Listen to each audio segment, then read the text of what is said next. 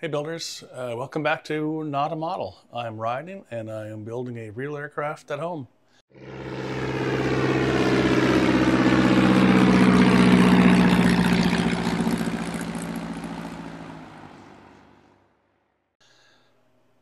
Last night Vans dropped the update that we've all been waiting for. The engineering test results for the parts, for laser cut parts, as well as a finalized order sheet for the disposition of those parts. What's the severity of the problem for each one? If you were the early bird, or I guess night owl, last night and downloaded it right away, you probably want to go download another copy today. It already changed this morning. Clear your browser cache if it looks like it's the same one from last night. What they've done is first a more detailed report of what caused the problem and how they're addressing it. So read through that. That's a few pages long. But they also categorize the parts by severity depending on the model aircraft that you are flying. So the red groups are yes, for sure. These are structural, they're a problem, replace them all. The yellow is the next category. Those would be high stress areas that should get replaced as well. The purple category is yes, they should get replaced, but maybe not for everybody. Tail wheel versus nose wheel. And there's a problem with the nose wheel bracket. You may not have to replace that one. It doesn't affect you. The next one is blue, which is listed as acceptable for use.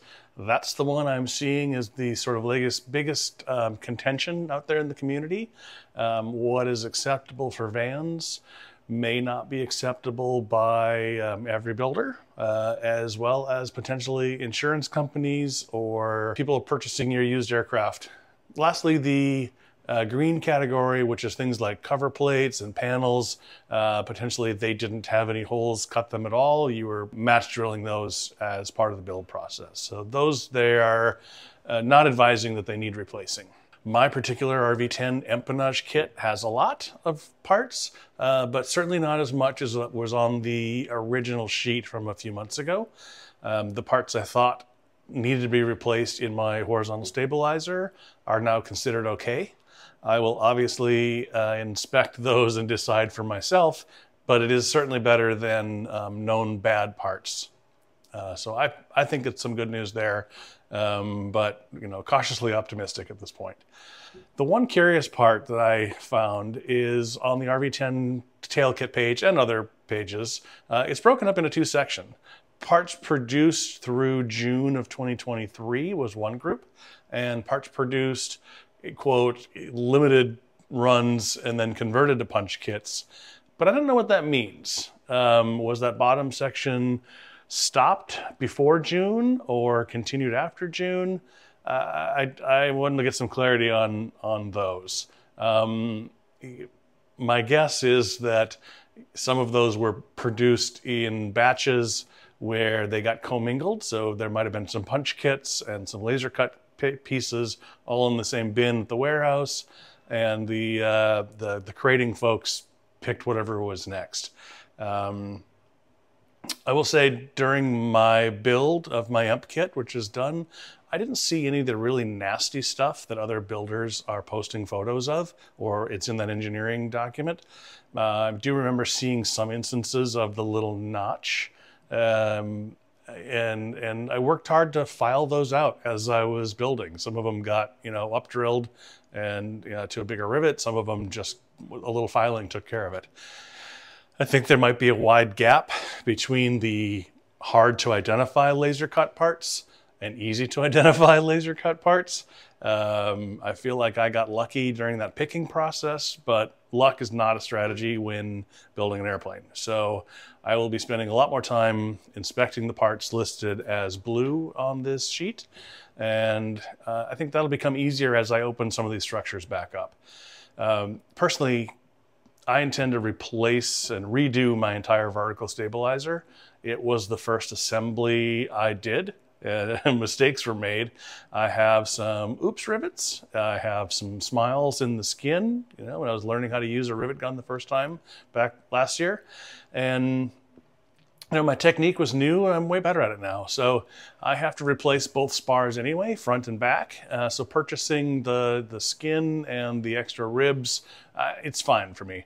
Honestly, it'll probably take less time than doing a careful tear down, drilling out all those rivets, inspecting the ribs that are listed as questionable, and building it all back up again. So coming from scratch, I think, will be the easier task for me.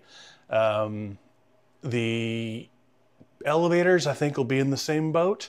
Again, the rear spar has to get replaced, and at that point, you've got to take so much of the skin off to get at it.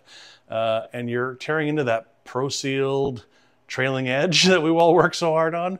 I can't imagine those little foam blocks back there are going to survive the process. So the parts were not terribly expensive on the ones that Vans didn't list as laser cut, but you can buy them anyway. So that's what I'm going to do. For me, the biggest effort, I think, is back here in the tail cone.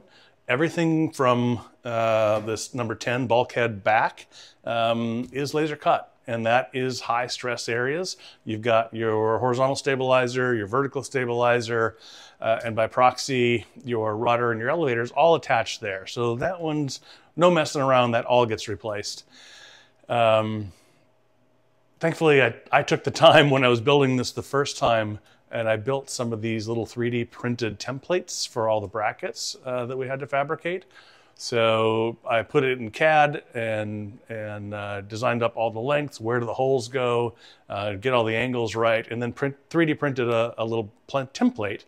So I just mark it on here, cut it and drill it, and I found it a really big time saver the first time, and even more so the second time I have to rebuild these. So I'll throw up a video of that, how that worked when I can. So this morning, I was pretty ready to do the ordering process. I'd already created a spreadsheet of all the parts I needed. What I appreciate on their new portal is that how easy it was. It allowed me to just pick my empennage kit off the list, and then it broke the parts by severity and color. So the reds were all on the top. You just showed the maximum number you could buy for your kit. So I picked the maximum quantity for every one of the reds, hit add to cart, there you go. The blue section, I'm not gonna replace all of the blue. I found no issues with the ribs going forward in my empennage, for example, for now.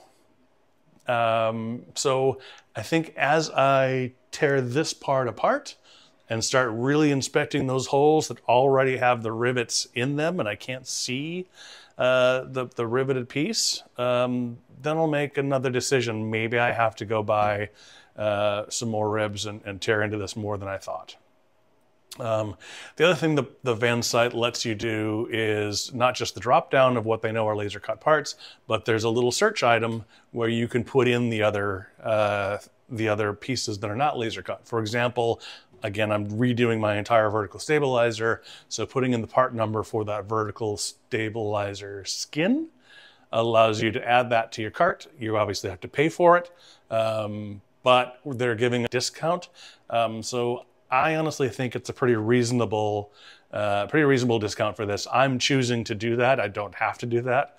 I don't expect Vans to give me a free part when there's nothing wrong with it. I'm choosing that because I know I can do a better job on that particular assembly on my second try. In the end, when you're done with this ordering process, you save your cart and you can come back to it off and on as you go, as you read through the plans. That's fine. Go to lunch, come back. You don't lose your progress. But you don't really submit the purchase at the end either.